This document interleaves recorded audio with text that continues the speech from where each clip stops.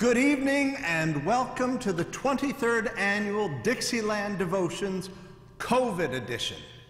You may have noticed we've changed the name to Doing Good from a Distance, Jazz, Jokes, and Jesus. We didn't want anyone confused and showing up at the door. Our church is open, but we thought this event was just too large to try to pull off in person. Friends, I never doubted we would do something. With everything going on in the world, there was no way we could give up the joy, laughter, and hope these evenings offer. Thank you, everyone who helped make this possible, especially Angela and Matt Williford, our live streaming team. Thank you, Backroom Gang, for letting us use your CD. Thank you, listeners and patrons. Let me offer a shout out to our friends at St. Francis. We are glad that you are with us. We certainly miss you. You're a large part of why this program has been a success over so many years, and I personally can't wait till we have you back with us on these Wednesday nights. Remember, every penny we raise goes to our partner agencies. It's been this way for over 20 years. You can send your checks via the U.S. Postal Service to the Presbyterian Church, 701 Westminster Road, Traverse City, Michigan, 49686, or you can give online at our church website, tcpresby.org/donate. Last year, we raised over $13,000. It was our best year ever. We would love to beat that this year, but we'll need everyone's help. We only have 3 nights instead of 5. We're down to the last 2. Remember, all of your gifts go to support the work of our worthy partner agencies, Goodwill Street Outreach, Food Rescue, Salvation Army, and Love Thy Neighbor. Friends, that's why we're here, to have a good time listening to some great jazz, courtesy of the Backroom Gang and Angela, some not-so-great jokes, courtesy of yours truly, to raise some money for our great organizations helping others to enjoy life a little bit more during these trying times, and to give thanks to God that we might keep doing good, even from a distance. Would you join me in prayer? Gracious God, our Creator and Redeemer, you are the Lord and giver of life, and you have called us to serve our neighbors near and far. Your love and compassion abound. You know our every need and have blessed us in countless ways we cannot begin to measure. We give thanks for your grace and blessing, which empower our simple acts to bring consequential change to the lives of those with whom we serve. Though we sometimes get caught up in a world where there are so many fears and temptations, where there is so much to threaten the precious gift of life you have provided for us, we know and trust that you are with us and our lives are forever in your care. Bless our time together this evening with meaning and purpose. As we enjoy music, laughter, and fellowship, open our hearts to return the favor, that the gifts we offer this night may bring joy, laughter, and friendship to those served by our partner agencies. May all we say and do and offer be for the greater good of your new creation, in Jesus Christ our Lord. Amen. Enough talk. Let's get to work. Here come the saints. Angela, take it away.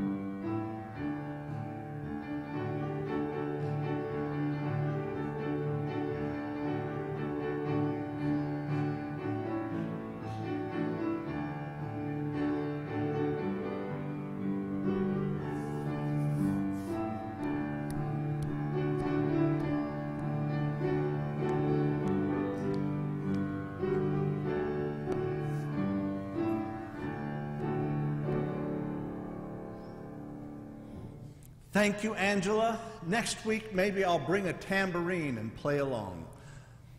Friends, did you know other professions, not just churches, have their own hymns? Dentists crown him with many crowns. Tailors and seamstresses, holy, holy, holy. Politicians, standing on the promises. Shoppers, in the sweet by and by. Cobblers, shoemakers. It is well with my soul. Golfers, there is a green hill far away. IRS agents, I surrender all. And librarians, whispering hope.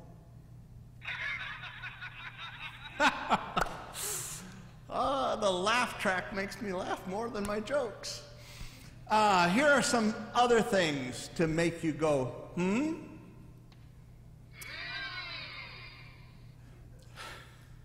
When something fades in the sunlight, where do the colors go? Do fish get thirsty? What do penguins wear for play clothes? They're dressed in their formals. What do you call a male ladybug? Ever notice how irons have a setting for permanent press? If it's permanent press, why do you need to iron it? Scarecrow got a brain, Tin Man a heart, Lion got courage, Dorothy got home. What did Toto get?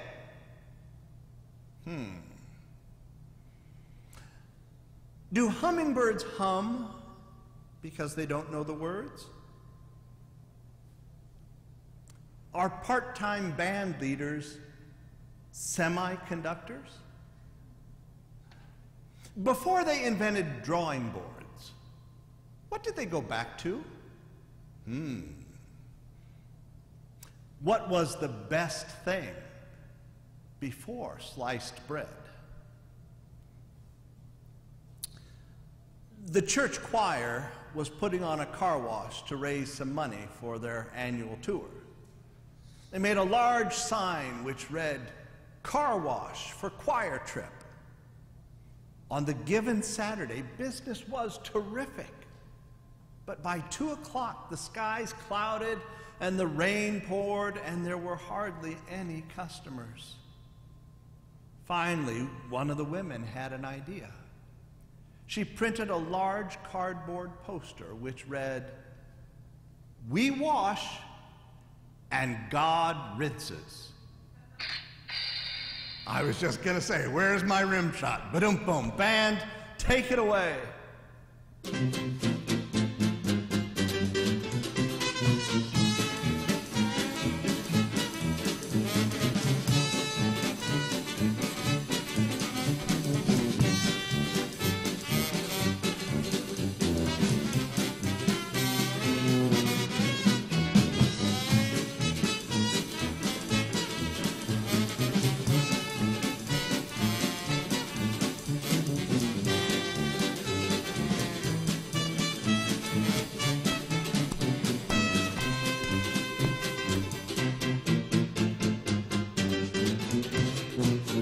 Rose of the Rio Grande, rose of the burning sand, we'll walk there hand in hand.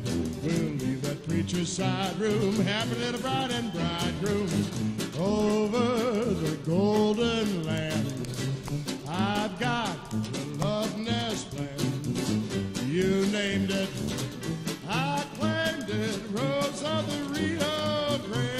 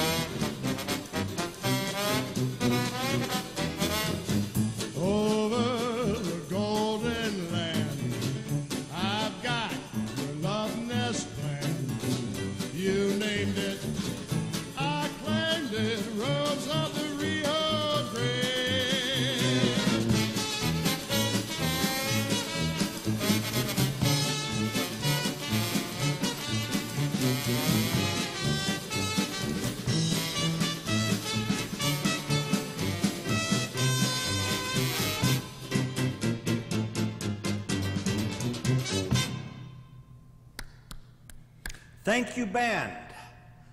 Friends, our scripture reading tonight is from Paul's letter to the Colossians, chapter 3, verses 12 to 17. As God's chosen ones, holy and beloved, clothe yourselves with compassion, kindness, humility, meekness, and patience. Bear with one another, and if anyone has a complaint against another, forgive each other. Just as the Lord has forgiven you, so you also must forgive. Above all, clothe yourselves with love, which binds everything together in perfect harmony. And let the peace of Christ rule in your hearts, to which indeed you were called in the one body, and be thankful. Let the word of Christ dwell in you richly. Teach and admonish one another in all wisdom, and with gratitude in your hearts, sing psalms, hymns, and spiritual songs to God. And whatever you do, in word or in deed, do everything in the name of the Lord Jesus Christ, giving thanks to God the Father through him. Friends, there is power in love, authentic love. Power to transform lives, power to forgive hurtful words and deeds, power to restore relationships, power to heal broken hearts, power to make all things new, power to bring life and joy. Billy Graham, the great evangelical lion, once told some folks gathered to hear him preach, God loves you. You're rebellious, you cheat, you commit immorality, you're selfish, you sin. But God loves you with an intensity beyond anything that I could describe to you. God loves you, and God loves you so much that God gave God's only Son, Jesus Christ, to die on that cross. And the thing that kept Christ on that cross was love, not the nail. Can you imagine being loved that way? To be confronted with the reality of your imperfections, your sin, only to discover God loves you no less. Perhaps some of you have experienced this. I would imagine it could change a person's life, maybe a family, even a nation. How many friendships, families, marriages might be saved if we could love this way? How much strife and anger would simply go away if we could see beyond the issues to the heart of the person with whom we are in conflict? How much hurt might be healed if we learn to love people for who they are, not for who we wish they could be? The power of such love is almost beyond our imagination. Almost. In the first letter of John, we are invited to love one another because such love comes from God. And those who love this way are born of God. This godly love is the same love Jesus was speaking about when he commanded us to love God with all that we are and to love our neighbors, even our enemies, as ourselves. Friends, this godly love is like no other. This godly love is sacrificial and unconditional. This godly love has the power to transform enemies into friends. This godly love has the power to heal and restore broken hearts and lives. This godly love offers a peace that passes all understanding. This godly love has the power to bring life and joy. This godly love sounds almost too good to be true. This godly love is almost beyond our comprehension. Almost. How can we ever hope to love this way? Jesus Christ. Friends, the love to which we are being called for each other, our families and friends, our co-workers and neighbors, even the strangers we meet on the street, the love to which we are being called is the hardest thing God will ever ask of us. But know this, God will never ask anything God hasn't already given us. The love God asks of us, the powerful, godly love that can restore lives and heal hearts, has been given to us in Jesus Christ. In all of our relationships, there is no gift of the Spirit greater than the love of Jesus Christ. There is no sacrifice superior to the love of Christ. There is no way of life which surpasses love. Love is the most excellent way.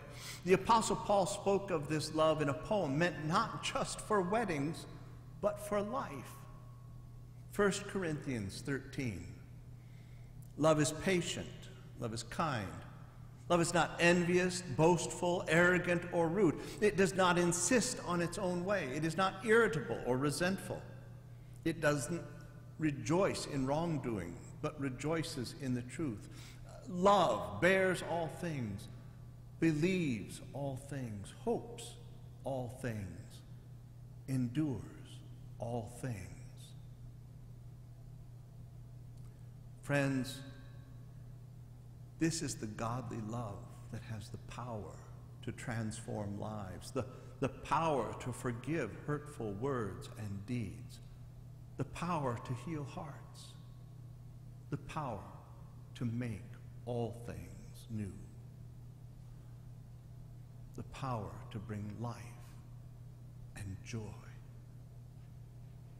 There is nothing in life greater than this godly love.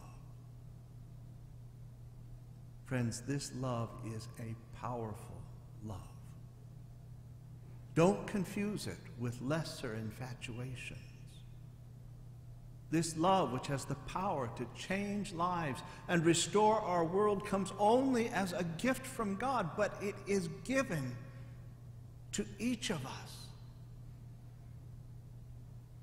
Therefore, clothe yourselves with compassion, kindness, humility, meekness, and patience. Bear with one another, and if anyone has a complaint against another, forgive each other. Just as the Lord has forgiven you, so you also must forgive. Above all, clothe yourselves with love, which binds everything together in perfect harmony. And let the peace of Christ rule your hearts. Let the word of Christ dwell in you richly. And whatever you do, in word or deed, do everything in the name of the Lord Jesus, giving thanks to God the Father through him. Thanks be to God. Band, you're up.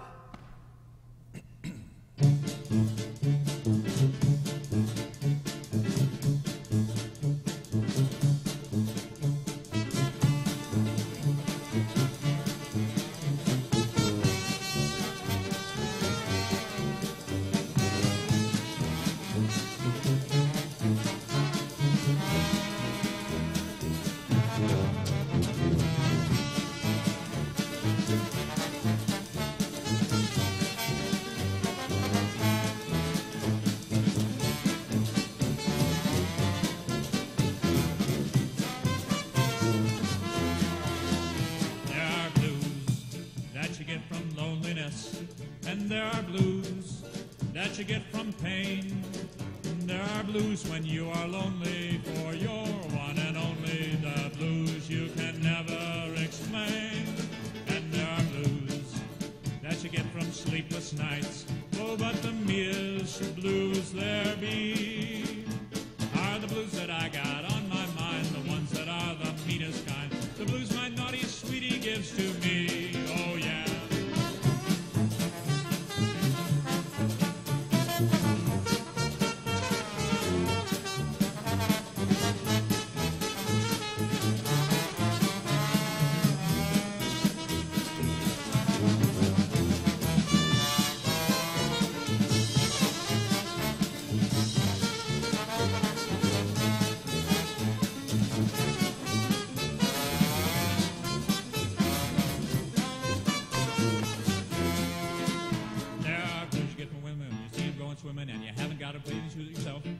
are blues you get much quicker when you're drinking lots of liquor and somebody goes and takes it off the shelf.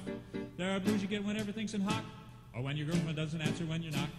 There are blues you get from getting in a taxi cab and fretting every time you hear the bumper jump the clock. There are blues you get from trying to keep your Uncle Bill from dying and he afterward forgets you in his will. There are blues you get from kisses when you're walking with the missus and another lady shouts, "Hi, Bill!" There are blues that make you hop, want to shop, shake and shiver. The blues that make you want to go and end it in the river are the blues my naughty sweetie gives to me.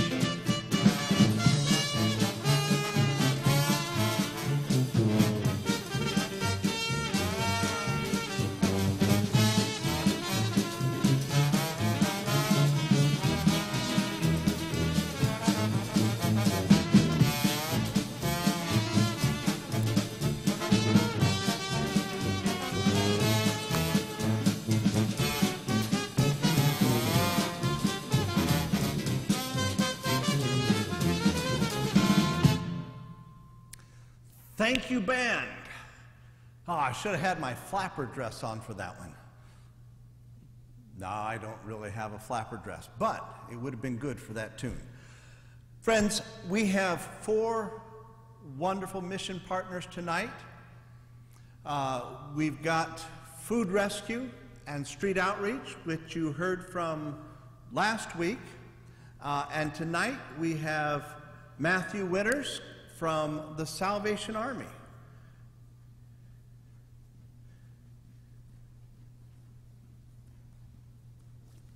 Welcome. Well, thank you. Excited to be here. Got distracted with our own Bible study going on, and it was like, whoa. And so the Salvation Army of Traverse City, the things we're kind of doing right now are on Monday, Wednesday, Fridays. We're still running our canteen out in our front parking lot on Barlow Street. We're running our community programs, our community food. And so what that looks like then is people can come and they can take meals to go, and then that allows them to still receive the meals that way, but then we're practicing the distancing as well. So we're kind of adjusting that way. On Monday, Wednesdays, we're also giving out food baskets. And so we get fresh produce right now from the state of Michigan, but then also we have some other groceries that we are able to hand out there. So people could pull around to the back side as well. And so a lot of different things are changing right now, and so we're trying to adjust with those changes. And so the Salvation Army has been serving through this all, and right now I think the biggest thing for us that we're seeing an increase in is normally we help with utility assistance, we would help with rent assistance, and we're looking at maybe 1 bill or 2 bills maybe that have piled up, and now we're seeing with the government help that's happened, there's a lot more money that people are coming in asking for, and so we're able to work with different organizations like Father Fred to help meet some of those needs, but that's probably the biggest thing right now is, you know, where we used to be able to help with like a $300 bill, some people are coming in with $400, $500, $600, and we've seen $1,000 bills, and not knowing where to turn and what's next. And so as the government funding is kind of coming to a close and those safety nets drop out, we're seeing first-time comers, we're seeing the people who have normally come, and I think that's the beautiful thing is we're there to help, and then in any situation as that happens, we can assist those people, and so we're trying our best with those resources, and so we're appreciative of the help too that comes our way. And so that's kind of what we're looking at right now in this time and going forward as well. Do you go by Matt or Matthew? Either? Both? I always introduce myself as Matthew, but most people call me Matt. Okay. Well, about how many folks do you think you're serving during the week? Yeah, so community meals right now, the Monday, Wednesday, Friday meals, we're making 124. We were making 166 and sending some with one lady at the end, and then we saw that traffic right now is more comparable to 120, 124 I think is what it is. Okay. And then the food rescue boxes out back. Today we ordered 64 boxes, and between Monday and Wednesday we've given all of those out, so we're seeing about a lot of those as well. And your expectation, like mine, is that as some of the government assistance wanes, the need is just going to be even greater. Yeah, absolutely. So, and that's one of the biggest things is, it's growing. And so, like I said, there's some people who continually come in for help, and then there's those that we're seeing that it's their first time. They almost feel a sense of, I don't know the correct word, but there's a humbleness to it. And some people almost feel disgraced in trying, I'm at the point where I need help, and that's where we can come alongside them and just say, it's okay. That's why we're here to help in those respects as well. Okay. And you're new in town, so do you want to take just a little bit of time to tell us about who you are, where you came from? I think, I'm trying to think, was it Rotary where you and your wife were present Yes. a week or so ago? Yeah. So tell us a little bit about coming to Traverse City. Yeah, we're brand new to the area. So my wife and I just finished up the Salvation Army's equivalent of seminary school in June.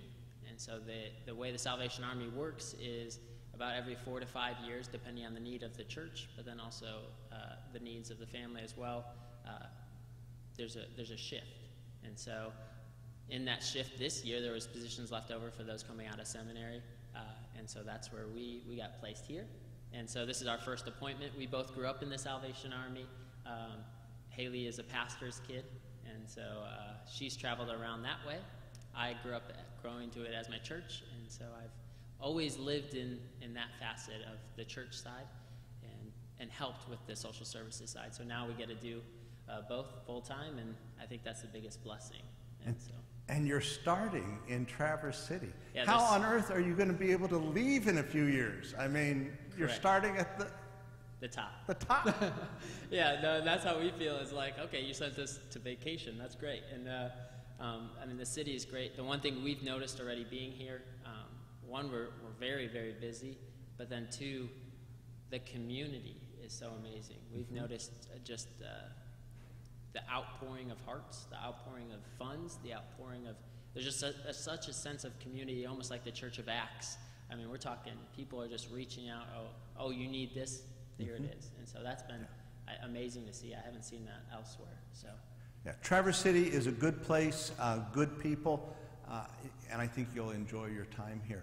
Let me say, we haven't had a chance to really talk and get to know each other, but one of the things that we do at the church is we often have people referred to us and partner with agencies like Father Fred and some of the other local agencies. So if you have people that need extra assistance, just give me a call, and we're glad to help out with rent, car repairs, all that kind of stuff, food. That's amazing. Yeah. Well, thank you. So thank you for being here, and thank you for the good work you're doing in our community. Thank you. Friends, we have 3 nights this year to try to accomplish what we accomplish in 5 nights every year. Normally this sanctuary is filled with 174, 175, 200, 225 people on any given Wednesday night. We bring in $2,000 frequently on those nights. It's going to be a lot harder for us to reach those kind of numbers this year. We don't have folks in the sanctuary. My poor wife is really the only audience member. Everybody else is here to work. We just need your help because food rescue, street outreach, Salvation Army, Love Thy Neighbor, they have all had long-standing, very worthy ministries in our community, improving the quality of life for the people with whom they serve. And as you heard from Matthew, as I'm seeing in my own experience, things are only going to get worse. So we do need your assistance this year. We need everyone to step up and help us out. So we thank you for your support in advance and want you to know how much we appreciate it, but also how much it is needed. Angela, take it away.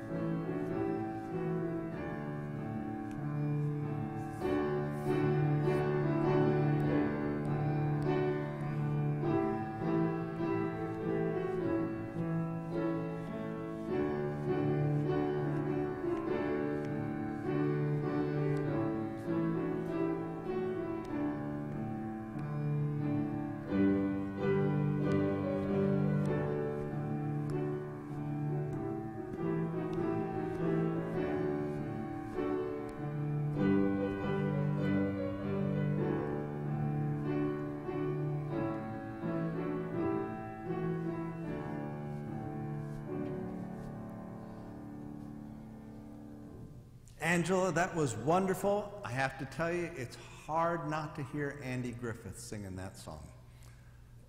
That's one of my Andy Griffith hymns. All right. A burglar broke into a home and was looking around. He heard a soft voice say, "Jesus is watching you." Thinking it was just his imagination, he continued his search. Again, the voice said, "Jesus is watching you." He turned his flashlight around and saw a parrot in a cage.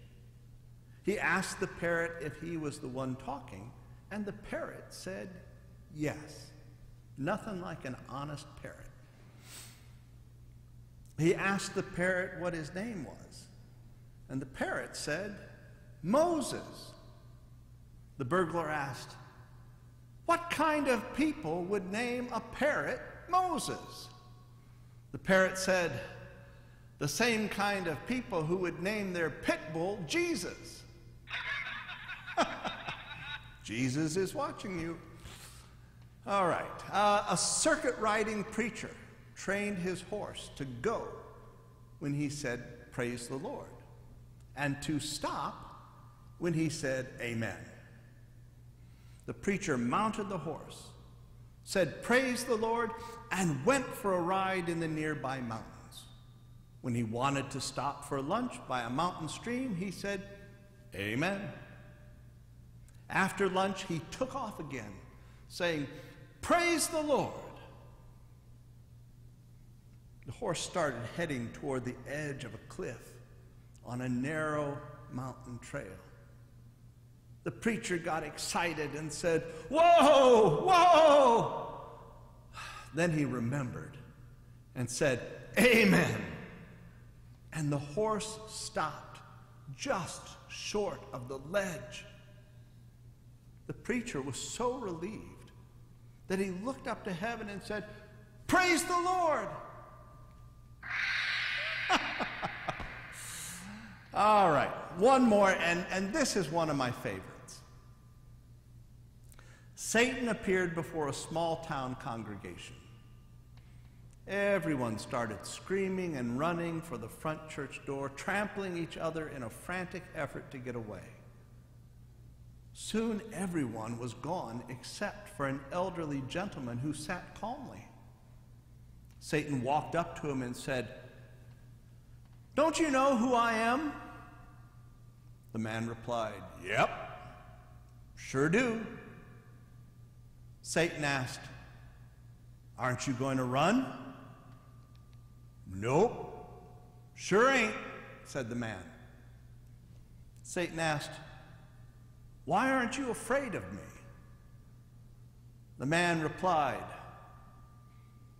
"Been married to your sister for 48 years. All right, band, you're up.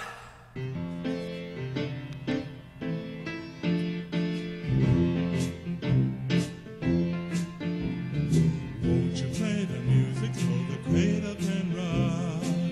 Your lullaby in ragtime. Sleepy hands are creeping to the end of the clock. Play a lullaby in ragtime. Won't you tell the Sandman is on his way?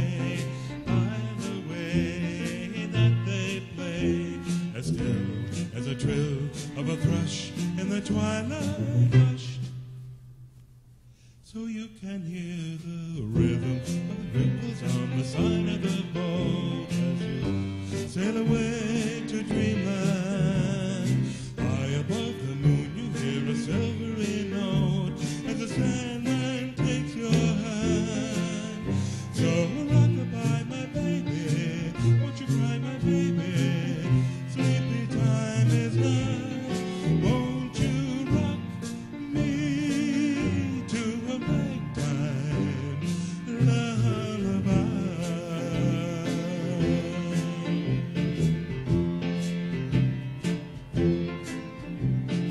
This little penny is to wish on, to make your wishes come true. This little penny is to dream on,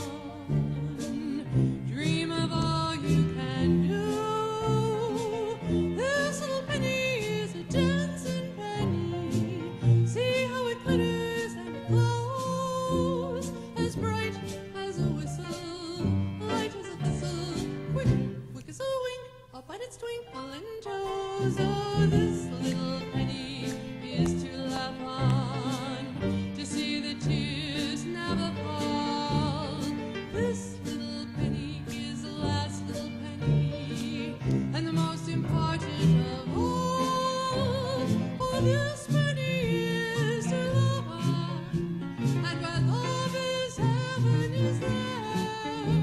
So with these 5 pennies, with just 5 pennies, you'll be a millionaire.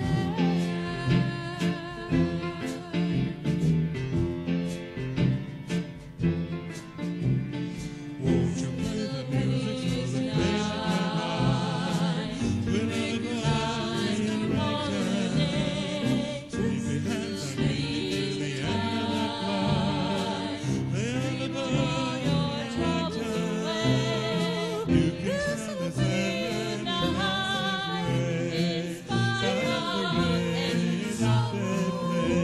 as slow as the trill of a thrush in the twilight hush. So wink up and it's swing. So you can hear the ripples on the side of the road. To see Sail the away tears to never dreamland. fall. High above the moon you hear a silvery note as the sand Mommy and oh, so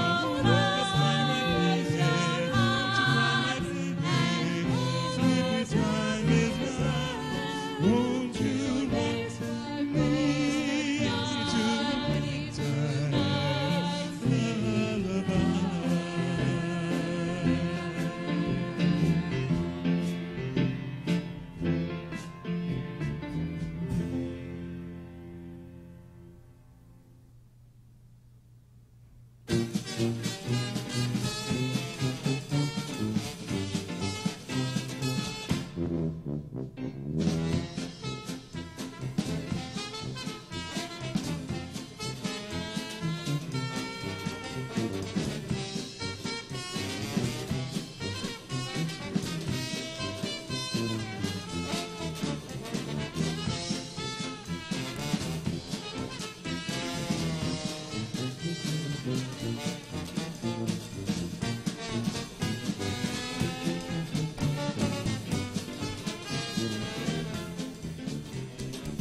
Hey, let's fly down, or we'll drive down to the...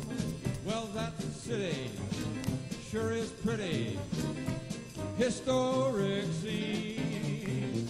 Oh, I'm gonna take you, I'll even parade you down Bourbon Street.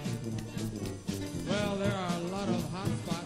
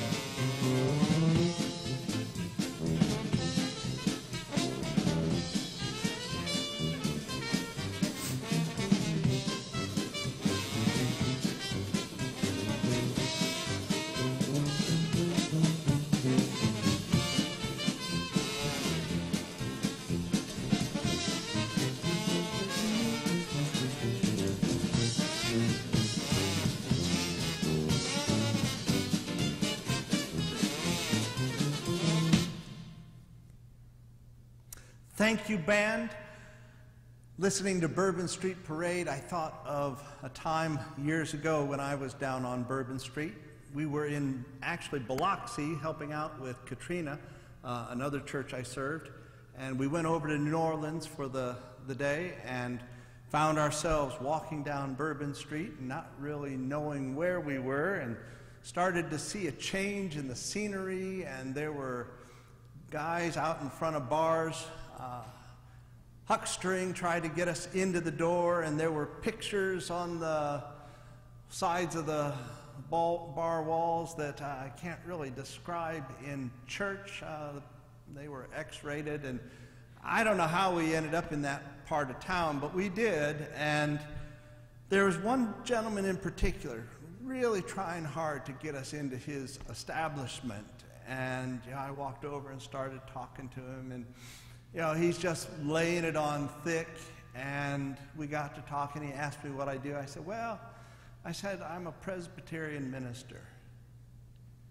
And his whole affect changed. The whole slick huckster bit out the door. And he was real. And we talked. And he asked me to pray with him. And I tell you, that was one of the most meaningful opportunities for ministry I've ever experienced. To stand on that corner, praying with that gentleman, just really touched my heart. Well, all of the agencies we're supporting this year are walking with people, are meeting people where it's real. People who are in need, people who need assistance, people who need to know that their lives have meaning and that there are folks in this community that love them and want to see them thrive. This is why we're here, to support the work of these good agencies, Street Outreach, Food Rescue, Salvation Army, and Love Thy Neighbor, and help the folks in our community know that there are people who are willing to walk with them when things get real and assure them that they are loved. Thank you for joining us. Thank you for your support. We very much appreciate your taking the time. If you want to forward the link to our YouTube page to your friends and family, they can watch and they can participate as well. We will be back next week, same bat time, same bat channel, same all of that, for our last Doing Good from a Distance, and I hope you can join us. Would you join me in prayer? Loving God, you not only welcome us into your life, but you open the eyes of our hearts that we may see this life more clearly. Give us courage to be so open to others, to let them become so dear to us that we might share not only your gospel but our lives, that they too may have the eyes of their hearts opened and see the wonders of your love for them in Jesus Christ our Lord. Amen. Angela, bring us home.